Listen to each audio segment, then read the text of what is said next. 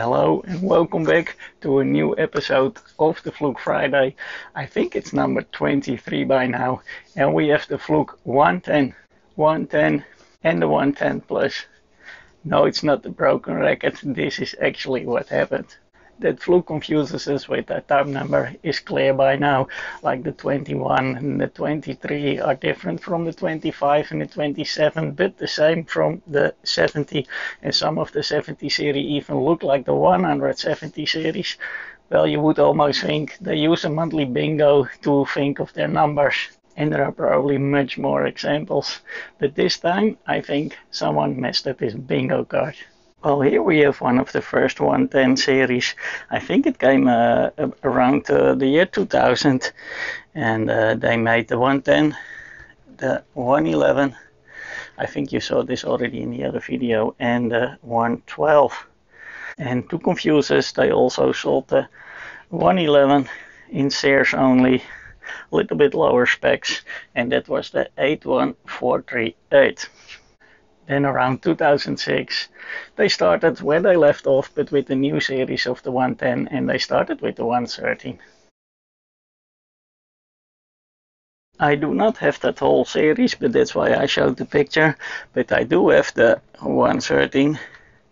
The 114 goes in between. I have the 115. Then we have the 116. I think that was HVAC, it also has temperature and microamps that these don't have. And then the 117 is again from the normal series. But it has also an extra low C function here.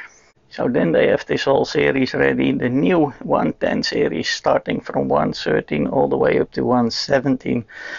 But then when you have a closer look at the 113, it's actually a bit of a weird one, because here is this feed check option that is usually with low C, with low impedance, and then it automatically detects the voltage if it is AC, DC, but with a lower impedance. And that immediately means also that in lower voltage or DC system, this impedance influences really the circuit that you're measuring. So it was kind of a silly multimeter to make. It should have been the number 13 in the other series. So I think then they started to look for a solution. They couldn't use the 112 because it already exists. They couldn't use the 111 because they used them already twice. And I think then the old bingo card came on the table and they thought they didn't have the number yet.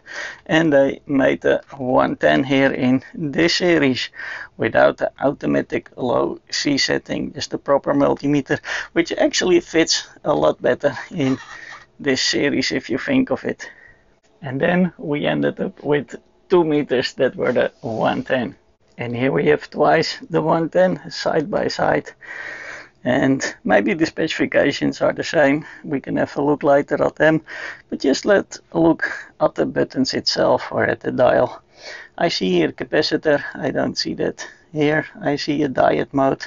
So it's even less luxurious, and I see even frequency here that this one doesn't have. So the old 110 actually has more options. And then I was browsing a little bit eBay, a little bit AliExpress, just to find if there are new models that I don't have or not have seen. Of course I cannot buy everything, but then I collect the pictures. And to my surprise, what happened? There also is a 110 Plus. So here we have the old 110, the new 110, and the 110 Plus. And like the other 110s, it also doesn't have current. And if we put here the 115 does have current. So it sort of fits in between here. And I think the highest model without the current is probably the 114. So let's put them all together. So when we first have a look at the old 110 and the new 110, you see the 2000 and the 2006 version, you can see that the DC voltage is slightly better accuracy, but also we have millivolts for AC and for DC, which is missing in the old 110. We see that the resistance is the same, but it has extra here, the capacitors and the diodes. Both have a continuity test, and the old 110 doesn't have backlight, while the new 110 does. And what about the 110 Plus and the 114? Well, I put the specifications that I could find side by side, and I really don't see any difference. Not in options, not in accuracies, nothing. Well, then I thought, okay, I bought it in China. Is there maybe something weird because it is exactly the same? Is it maybe only available in China?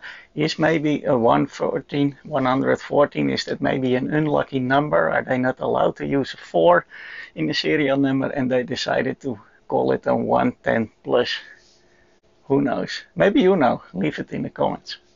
And here we have them all three side by side, the 110, the 110 and the 110 Plus. And the 110 Plus actually has different firmware because it doesn't say 114, it actually says 110p from Plus. So maybe there is something there with this number. So in another Fluke Friday, I will continue with the whole 110 series, the old, because we already have seen the 111 and the Sears model, but we still need to have a closer look here at the 112 and the 110. And also it needs to be restored. This one is dirty, some scratches in the screen, and then we can also compare the insides of them. And then in another series we will also have a look at the newer 110 and also what the difference is, and maybe we can find some differences when it comes from China and when it comes from Europe. When I look here at the markings on the stand, it's all the same, but I think I see here some CE and TÜV, which I don't see in the others, but we will have a closer look when this series comes. And when you think all the Fluke look alike, well, I found some key sites that also look alike.